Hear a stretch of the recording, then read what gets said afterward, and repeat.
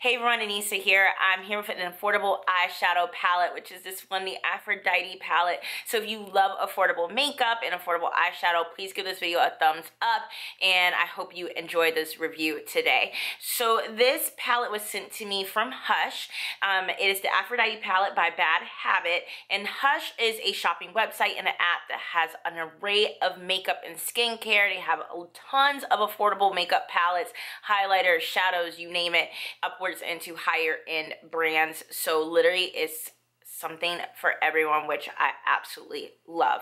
Now this guy right here has been deemed as a dupe possibly for the Huda Beauty Rose Gold palette. I unfortunately don't have that palette. The real reason why is I did not feel like spending $65. I've seen it in person. Trust me, it's really gorgeous. But when I open it up, I'm going to show you that this is just a ton of nice warmer shades, and I feel like I have a ton of warm palettes, so justifying a high-end one, not so much. However, a $10 palette, you know, you really can't beat it. And even though I was sent this one for free, I was still planning on purchasing it, and I just happened to get it, so it was a pleasant surprise. I'm just gonna, yeah, thanks, Hush. Now, as I was saying, this has warmer shades. It has everything from foils to satins to mattes, and a really nice even distribution of all of them for those finishes. The foils, when I saw this one, Adore, that one jumped out at me, and so did Sparks, because those were like two colors that drew me in for the Huda Beauty one. And today we're going to review this palette. We're going to actually see it being applied on my lid, because I'm rocking it right now, so you can see the application and see about blendability, color payoff, the whole 9 yards. That really, to me, determines if the palette is worth any coin at all. So let's jump into some specs of the palette. This is it here. It's a reinforced cardboard with a magnetic closure. It does have a mirror, and then also it is pretty nice and thin. But the nice thing of what I like about it, it's not a flimsy packaging at all. On the back, it gives you the breakdown of it being an 18 color eyeshadow collection. It also breaks down the ingredients for the colors. So the colors are grouped together, so there are technically different finishes throughout the 18 colors, and it gives you the breakdown of ingredients on the back. You do get 18 grams of shadow in each pan, and then also this is a cruelty-free palette. So I'm going to go ahead and do some quick swatches for you all, and then we will jump into our demo. So today I'm not going to swatch these in order. I'm going to go down from the finish. So I'm going to break down these first two here, Tease and Crush. They're pretty much like a satin-like finish. It's really creamy on the pickup, and this is it on the back of the finger. So they're very nice, like pale shades. I like these as highlighters. That's how I used them today, mixing the two and then also emphasizing it with one of them. So that is the payoff on my arm right here. So here is Tease, and then there's Crush. So going into these foil shades, I'm going to pick up Sparks, Adore, Infatuation, and Beauty, and then I'll get the other ones. So right here is Sparks. Next up is Adore. Next up is Infatuation. And lastly, Beauty. Right there. Those are so pretty. Now, when swatching these, I definitely feel the difference in texture for these more foil. They do have they're creamy, but they do have more texture to the shadow. Next up, I'm going to pick up Euphoria, and then also Love. And this is it on the back of the finger. This is like such a pretty everyday color. Euphoria right here, and then Love.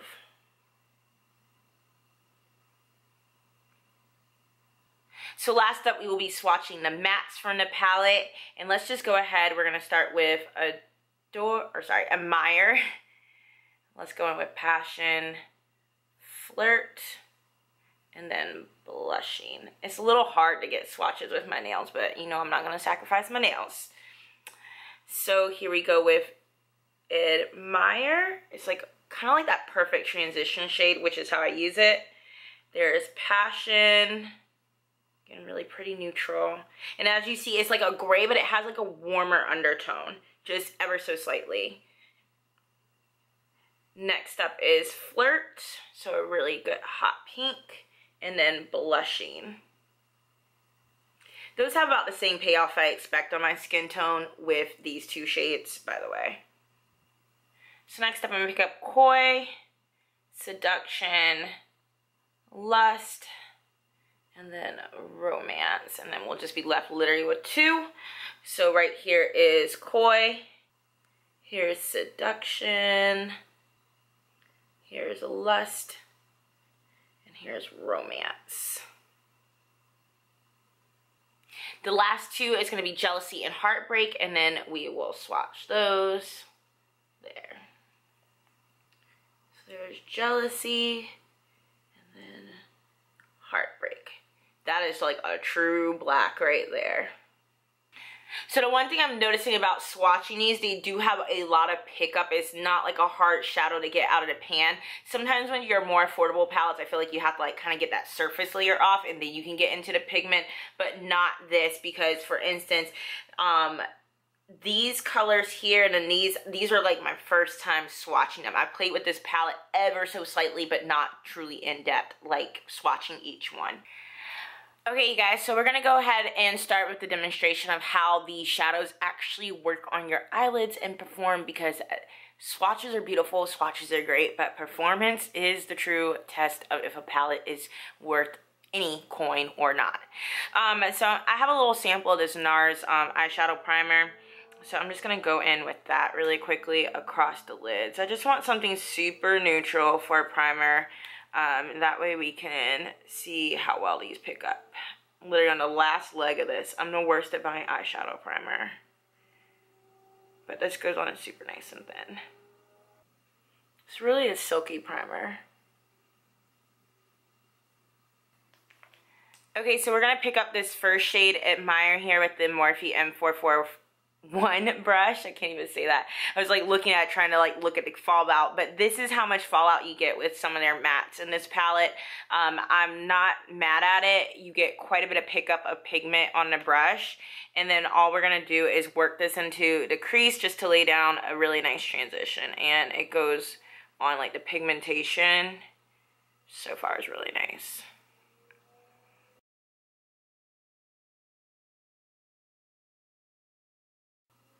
I definitely feel like this shadow formula grabs as soon as you put it on. It's not like you're having to go in and work in 4 layers to build up the intensity. I usually like to do 2, but this is it with just the 1. Next up, I'm going to grab Romance. This is just like a nice brick matte color. And I'm just going to define out the outer part of the crease with this and work that into the deeper set crease.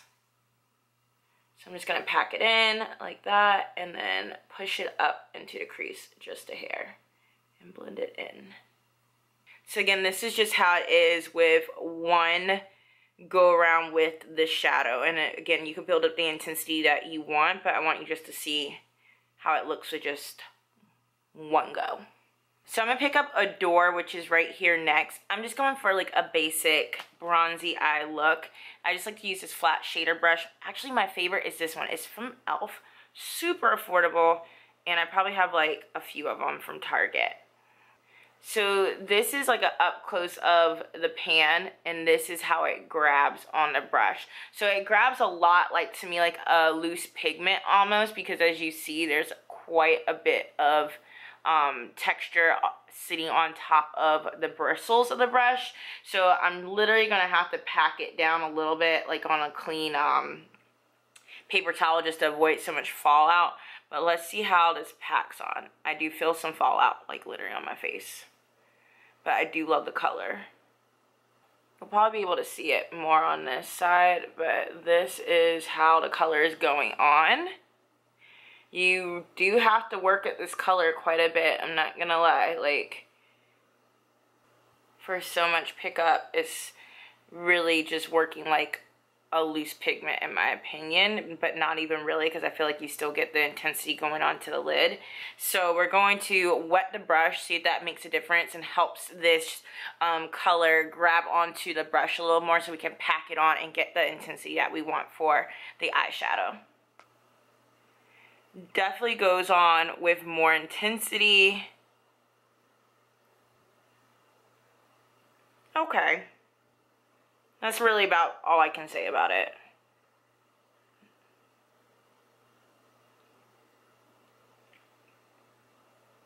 It has a lot of like sparkle flecks to it. It doesn't have like that look that foil shadows have. But this is like the color that drew me in the most on this palette, and I'm really having to work at it. That's annoying. Okay.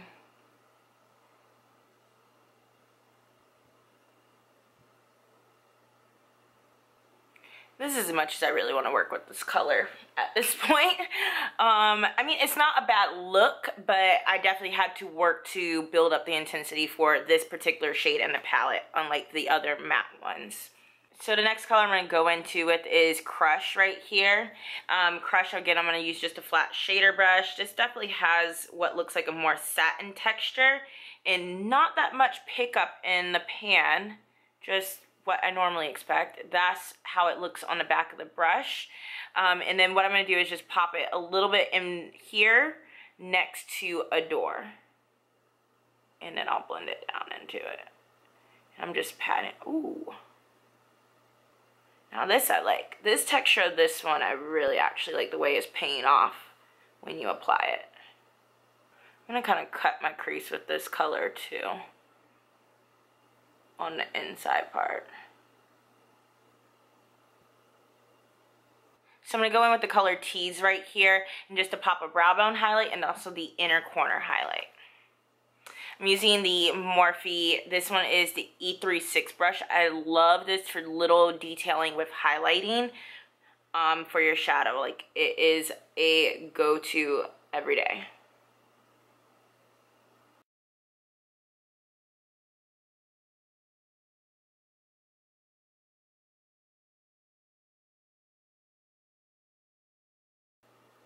I'm also going to mix a little bit of Crush into this highlight, this brow bone. I think that would be really pretty and make it like a little bit of a softer pink. Yep, I like her.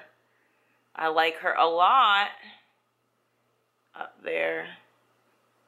I'm just going to take a clean, fluffy blending brush and just blend down this highbrow highlight because I don't want it to be like coming through. I think that makes your makeup look a little cheesy, so doing it like this is really nice.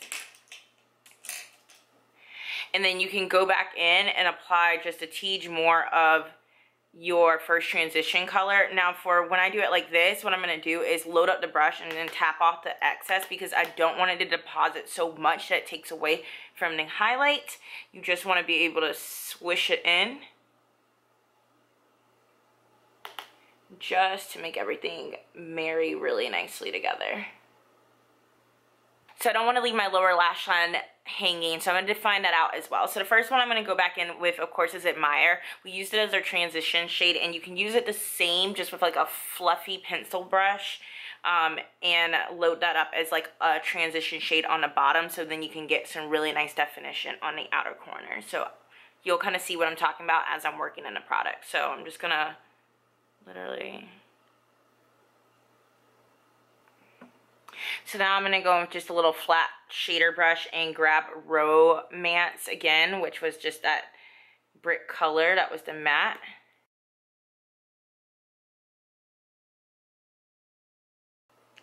And then I'm going to grab the color Seduction and really put that right on the outer corner.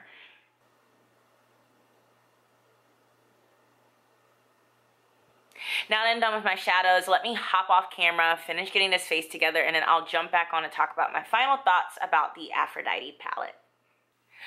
Alright, so now that we've done the application of the shadows on the eye, what are your thoughts about Aphrodite? Like, honestly, truly. let me know in the comments.